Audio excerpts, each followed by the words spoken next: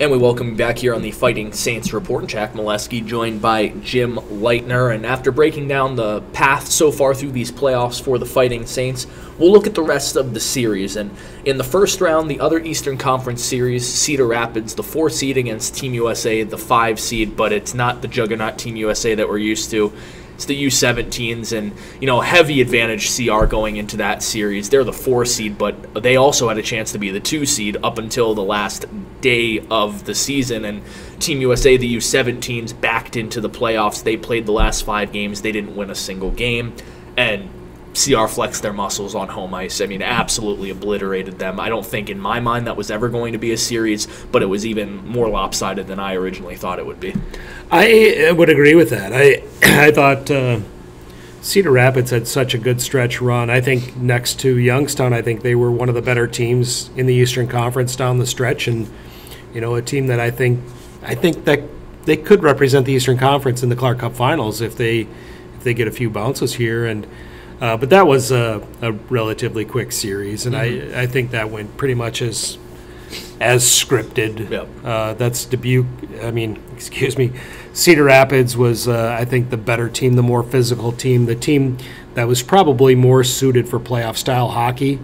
And Team USA was the younger of the two, and it kind of fizzled down the stretch, as you mentioned. And I think that pretty much went as scripted, and I didn't, other than Jason Poland seeing how many goals he could score, I think that was pretty much what you expected out of that series. At Western Conference, you had Fargo, who was the 5 seed, the defending Clark Cup champion, Fargo Force, taking on the Des Moines Buccaneers at Buccaneer Arena, the 4 seed. And then the other series, 3-6, Sioux Falls at home against Sioux City. Fargo didn't take long for them to be unable to defend their Clark Cup championship. They made more moves this season than anyone else, trying to figure out something to get that team going, and they just never could. And Des Moines was a team that looked to be maybe the top team in the West at the beginning of the season, really fizzled during the middle portion, started to play some good hockey again towards the end, and they dominated them in Game 1, a 7-3 victory, and put them away pretty convincingly in Game 2 as well. I thought the Buccaneers, they had an edge in that series in my mind to begin with, but I don't know if I saw them being quite as dominant as they were against Fargo in just 2 games. I didn't think so either. I thought that was a series that would go 3 games, and Fargo was a team that I think they had 10 players who were acquired from other USHL franchises throughout the year. Yep. And that's an awful lot. And I kept waiting for them to find their chemistry. And, I think we talked about that back as early as November, that as soon as that team found its chemistry, it was going to be a team that would really contend in the Western Conference. And by the looks of it, I don't know if they ever did. I don't know if they ever found that chemistry. And, they were tinkering all the way up to the trade deadline. And, to bring in 10 new guys, I mean, that's basically almost half your roster. It's tough to find that chemistry, and they didn't. And I was surprised. I really thought that would be a much better series. I thought it would go 3 games, and I actually kind of thought Fargo would be a team that would pull the upset. Well, not really an upset, but be the 4 or the 5 seed beating the 4 seed, and it just didn't happen. Yeah, that series, I think, you look at the other Western Conference series, Sioux Falls, Sioux City. If anything, it felt like that series would be the more lopsided one, and we found our USHL Game of the Year in that series, no doubt about it. Yeah, that was actually a 3-game series. Right, in 2 that was games. A 3-game series, and Sioux Falls won it 2-0. Yeah. How do you do that? Yeah, that was by far. It was interesting. I watched that triple overtime game or quad. Yeah. We were texting back and forth, and it's never going to end. I didn't think it was, and I was really hoping that it would get the USHL record, the overall record, Tier 1 record for the longest game. Record. It was the only quad overtime game in Tier 1 history. The previous record was actually held partly by Sioux City. Yeah. They played in the other game. And they were up against the River City Lancers, now the Omaha Lancers. But Sioux City had 70 shots in the first triple overtime game against the River City Lancers. Not nearly that many shots. And, I mean, that game is that's playoff hockey at its finest there. It's low scoring. You go into the fourth overtime tied at 1-1. Yeah. I mean, that's playoff hockey where it's mind-boggling when you see these 8-7, 6-5 games in the regular season and you think, how did they just go 120 minutes with 2 goals combined? Well, I look at it, it's understandable in the NHL to have a game go 3 overtimes, 4 overtimes, because those guys are at the top of their game. Mm-hmm. They don't make a ton of mistakes. But, when you go down to lower levels and, get to the USHL, these guys are teenagers. A lot of times those overtime games are decided by a mistake, a costly turnover or, something that just goes wrong and it's a bad mistake, and that's how those games end. So you really don't see overtime games go more than, they usually don't even last 1 full overtime. So to see that, it really did remind me of an NHL-style playoff game where both teams, maybe the first 5 minutes of each overtime, they really went for it. But the last 15 minutes of each overtime period, they really buckled down and played good defense and didn't make mistakes.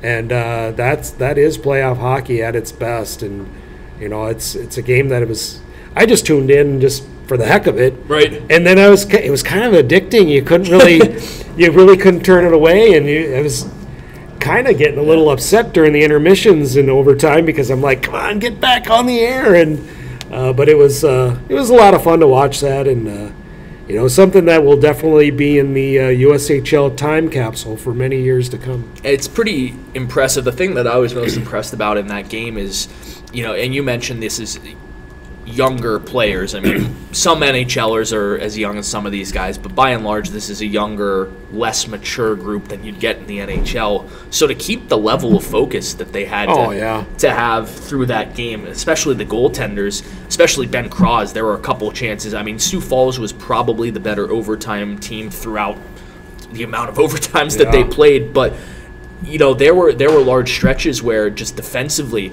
how many times the puck was laying in or near the blue paint, and you see a defensive player just calmly swat it out there. I mean, there was not a lot of panic, and you're exactly right. When I was looking through overtime games, there are a couple playoffs in recent memory where there wasn't a single double overtime game. You don't see many past. There were only 2 triple overtime games, I believe, before that one in the Tier 1 era, and that's a 17-year span. So it's remarkable what they did, and it's a tough way for Sioux City to end their season, no doubt about it. Sioux Falls moves on. So you have Muskegon up 2-0 over Dubuque right now.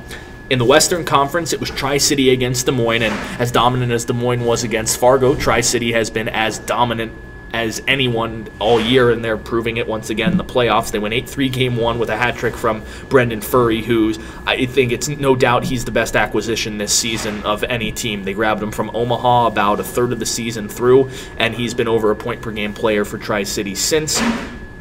Then they win 2-0 because they have the best goaltender in the league as well, and Isaiah Seville. And the best defense. Could be the best everything this season for Tri-City. For sure. So they're up 2-0. The other Western Conference series, Sioux Falls decided 4 overtimes wasn't enough. They almost went to a double overtime in Game 1 against Waterloo. 20 seconds left before they scored the overtime winner 3-2. But I think then you saw fatigue finally set in Game 2, and Waterloo all over them 6-0. So you have Tri-City, who I can't imagine we see Des Moines coming back in that series. No. But Sioux Falls and Waterloo, even though Sioux Falls has to be tired, that really feels like a series that could go the distance. I agree. And, it's with Sioux, when you have an overtime situation like that where you've played 4 overtimes just a couple days early, fatigue is going to set in. But a lot of times what's kind of amazing about that is it usually, that first game of the next series, you have a lot of energy. It's always that second game when you don't have it. And, it was amazing to watch that, them win the first game in that series in Waterloo. Not only you're talking about a quick turnaround, you're talking about going over and playing in Waterloo on that giant ice where you have to skate a lot more, expend a lot more energy, and to win that game in overtime was really remarkable. And I wouldn't be surprised if Sioux Falls won that series.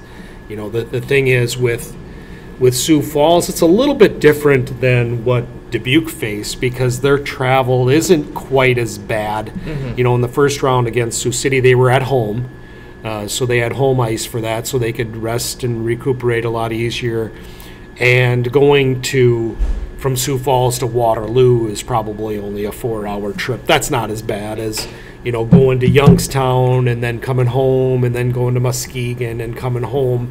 So I think fatigue will probably be a little bit less of an issue for Sioux Falls in this series. So I do think that's a series that could go the distance. And although right now Sioux Falls holds serve and wins twice at home, they advance. That's a good point. Winning one on the road, series doesn't officially start. I think the saying is the series doesn't start until the road team wins a game. Well, the series started game 1 then in Waterloo because Sioux Falls took it. And then you look at the other series, not with Dubuque in it, and that's in the Eastern Conference, Cedar Rapids and Chicago. Chicago flexing their offensive muscles in Game 1 with a 6-3 victory, and the USHL's leading scorer, Nick Abruzzese, went from no points in the playoffs to tied for the playoff lead in points in one game. He had a 5-point night with 2 goals and 3 apples, so a fantastic offensive performance.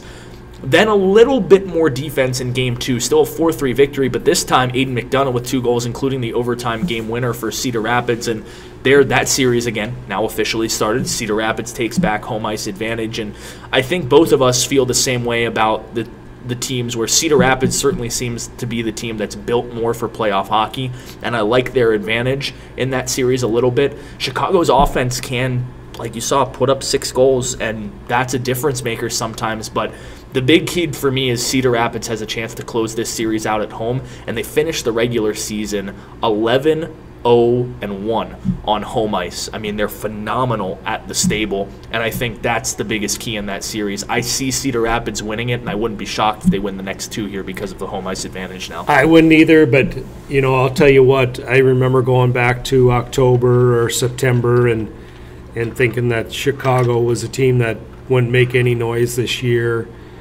And they have. I mean, that's a team that at the beginning of the year I didn't think would even make the playoffs. But it's a remarkable testament to the work that they've put in and how much everyone has improved in that team. So I do like Cedar Rapids. I think Cedar Rapids is the better team in terms of playoff style.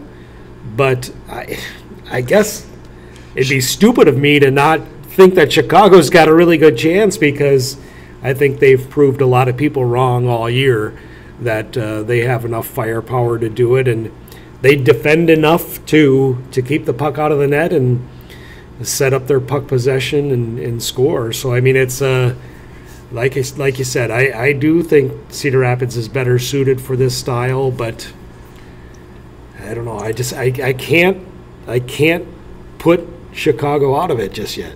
It's just too good of a team. Chicago and Cedar Rapids tied 1-1. Tri-City up 2-0 over Des Moines. Sioux Falls and Waterloo at 1-1. And Dubuque down 0-2 to the Muskegon Lumberjacks. It's where we sit right now in the USHL playoffs. We'll take another break when we come back. Today, not much publicized about it until recently, but the 2019 dispersal draft officially over, with Central Illinois letting the league know earlier this season that they would not continue operations into next season. All those players and affiliates eligible to return to the USHL were kind of partied off into different USHL teams with the dispersal draft, and we'll go through the Fighting Saints picks and see who they got out of this draft from the Central Illinois Flying Aces. That and more on the other side of this break. Stay tuned, Super Hits 106. How do you